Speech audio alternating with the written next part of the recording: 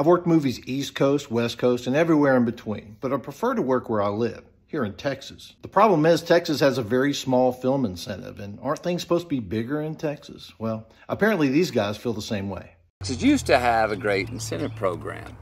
It brought hundreds of great movies and shows to our state. And now all those films and shows, all those jobs, and all that positive economic growth for the economy of Texas has migrated to states like New Mexico, Louisiana, Georgia, and, don't make me say it, Oklahoma.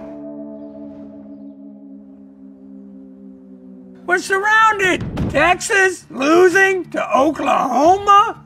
That doesn't really sit right with me. or me. Or me. So do Texas a favor and call or email your state representative or state senator and tell them to support funding for Texas film this legislative session.